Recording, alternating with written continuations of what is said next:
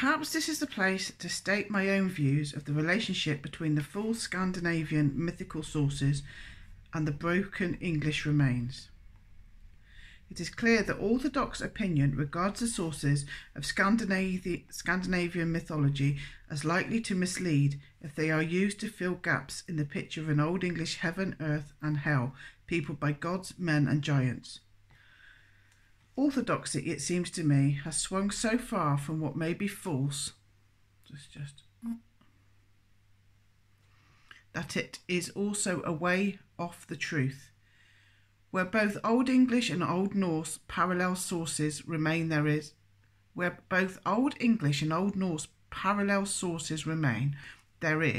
with some exceptions to be discussed later, a large measure of agreement. I've already indicated one example, that of Wayland Volland, a story where no connected account remains in Old English, but where other English sources show convincingly the complete correspondence of the Old English and Old Norse tales. I should now like to discuss another case of an Anglo-Saxon myth, which orthodox opinion accepts without argument as being derived from the Old Testament, but which can be demonstrated to be basically pagan and in fact of Northwest European and ultimately Indo-European provenance. I am referring to the myth of the World Flood. References to the flood are found in Beowulf. At line 111, the poet mentions supernatural creatures who he says were sprung from Cain, monsters, etins and elves and orcs, also giants who battled against God for a long time. In the end, he paid them for it. The way in which God paid for the giants is later described when the Beowulf poet speaks of an ancient sword hilt which had the story cut on it in runes. Can't stop thinking about Lord of the Rings. It had been written long ago, a tale of a struggle of former days in which a flood, a boiling ocean, engulfed the race of giants. They had lived in pride, a people estranged from the eternal Lord, and for that the ruler gave them their final requital in the whelming waters. In his history of the Anglo-Saxons, Hodgkin dismisses the story out of hand when he remarks that the Old English giants were not of the substance to fight the gods. The references just quoted from Beowulf give Hodgkin the lie. On the other hand, Mrs. Dorothy Whitelock, in An Audience of Beowulf, page 5, assumes without argument that the flood referred to in Beowulf's is the biblical flood. On the face of it, we might be tempted to agree. After all, having experienced 2,000 years of Christianity, it comes to a shock to us to be told that there are over 500 myths of a world flood, ranging from the Sumerian to Amerindian. Again, the beings in Beowulf who drown in the flood are said to descend from Cain, and they are punished by the Lord.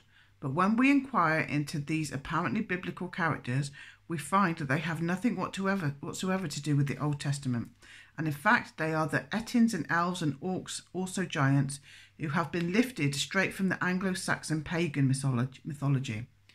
We then begin to suspect that the Beowulf poet was Christianizing pagan material, and so he was. Such monsters as he names were part and parcel of the heathen mythology and had nothing to do with Cain until Old English converts tried to combine elements from their own pagan myth with the new Christian one.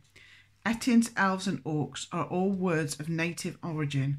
Giant is not. It comes through the Latin from Greek. Because the Beowulf poet uses the word giant, which possibly came into English via the Vulgate Bible, Mrs. Whitelock assumes that he was lifting to the biblical story of the flood.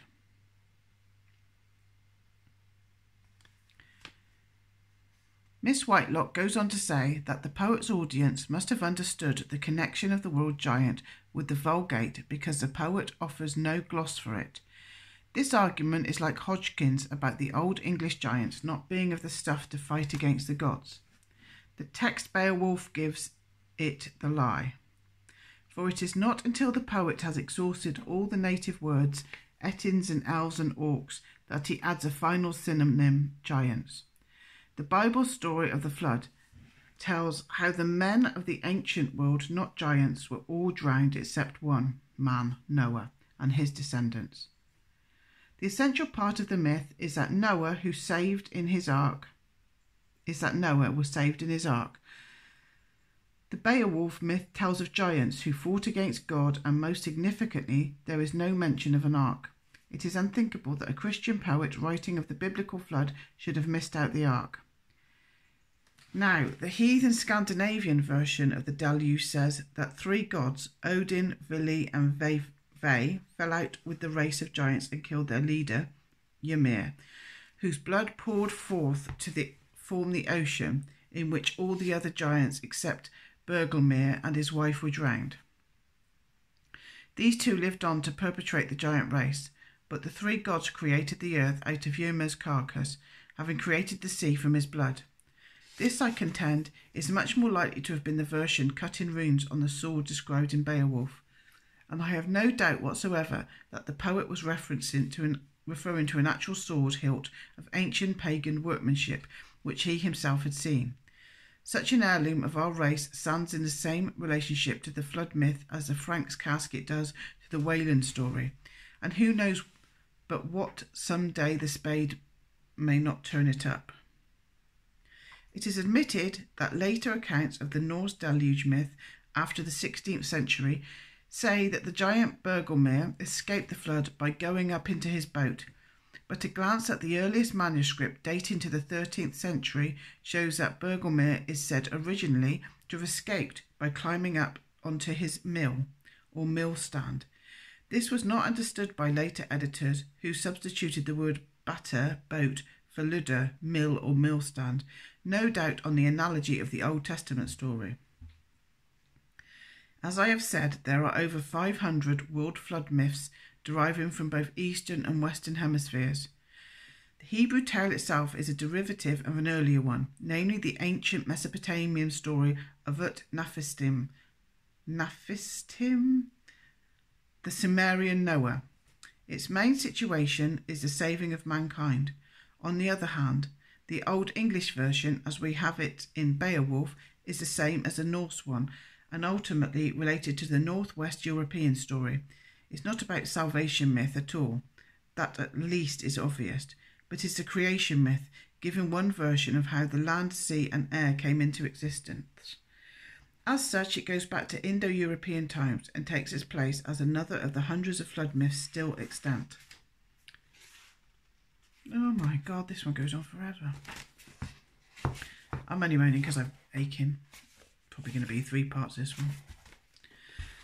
Such argument as the above is perhaps a little tedious, but it is necessary to Scotch attempts at Christianising pagan myths by modern writers, as well as to reinforce my claim that more often than not the Old English and Old Norse versions of myth are in agreement, and that Norse sources are in general reliable guides to supplement our own. But I myself shall argue that our Old English remains, both literary and other, hold far more evidence of the ancient heathenism than has yet been brought to light. It will be my purpose to show forth this evidence in the following pages, but before doing so, I would like to discuss some literary attestations of the heathen beliefs of our ancestors, which are generally accepted by modern writers. Shall I pause? It's because I don't feel well. I'll keep going. The Anglo-Saxon charms bear witness to native pagan beliefs. These incantations are often difficult to interpret, being a mixture of Old English, Latin, Greek, Celtic, Hebrew and Norse, elements sometimes reduced to plain gibberish, with a superficial Christianisation to add to the confusion. The chief sources are the 2 British museums called Leechbrook and Lacunga, written between AD 950 and 1050. How truly ancient are the charms may be gathered from a modern example for curing a sprain recorded in many parts of England, Scotland, Denmark, Norway, Sweden, the Netherlands, Estonia, Finland and Hungary.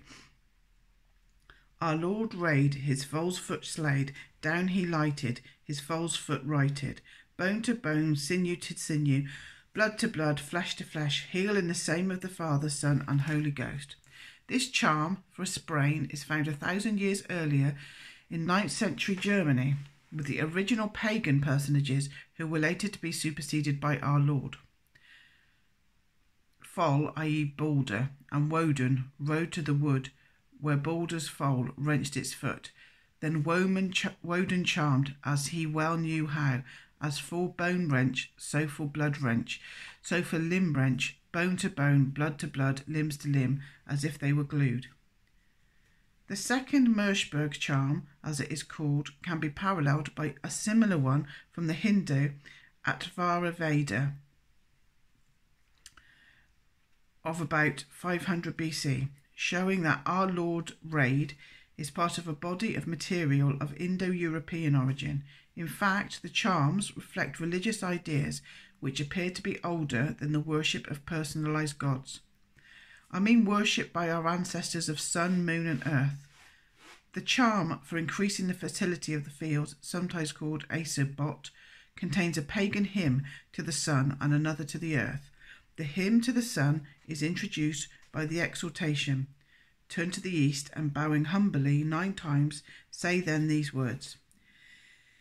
Eastwards I stand for favours I pray the great Lord, I pray the mighty Prince, I pray the holy Warden of the heavenly kingdom, to earth I pray and up to heaven.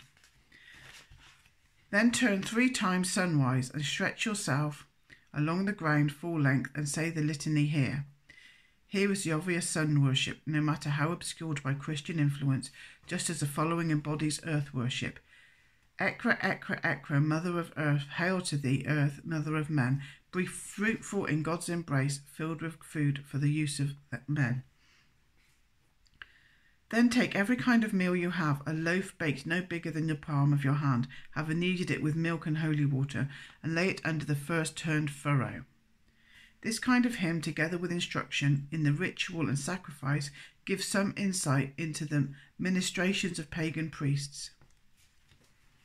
Moon worship is reflected in 2 charms from the Herbarium 8 and 10, where instructions are given to boil herbs in water when the moon is waning, and to wash the patient with the liquor, or to wreathe clovewort with red thread round a lunatic's neck when the moon is waning in April or early in October. Soon he will be healed. There is little other literary attestation of moon worship, but there is no doubt of its existence. The laws of Canute expressly forbid moon worship, with not much effect if observances which have lasted to the present day offer any clue. I am thinking of various ritual acts practised by some country gardeners who will not plant seeds except at a particular phase of the moon and nearer home. I have vivid memories of my old grandmother's, well, it's the thingy almanac, in it, the farmer's almanac or something. I have vivid memories of my old grandmother who, to all intents and purposes a countrywoman of devoutly religious orthodoxy, every month without fail consulted the calendar for the rising of the new moon so that she could potter out into the garden, pinier in hand, to avoid a first sight of the bright deity through a window. To see the new moon first through glass, even spectacles, was sure to bring bad luck. In other words, such a misfortune was offensive to the deity, who could be expected to react adversely. We know from Old Saxon and Old Norse sources that the sun and moon came to be regarded respectively as a goddess and a god, not the other way about as in classical myth. And additional proof that our forebears held such beliefs we can find in the names of the first 2 days of the week, Sunday and Monday. But as I have already said, there are elements in sun and moon worship which have even deeper roots than the regard for personalised gods. Such elements find expression in the various Bronze Age symbols representing the sun, like the 4-spoked wheel or cross, and moon found carved on the rocks in Scandinavia, as well as in sun chariots such as the one found in Trundholm in Denmark. Whether or not to what extent such sun and moon worship was passed on to our northwest European ancestors from the Aborigines of the north, whom they overran and absorbed, it is perhaps impossible now to determine. Right, I'm having a break. Bear with.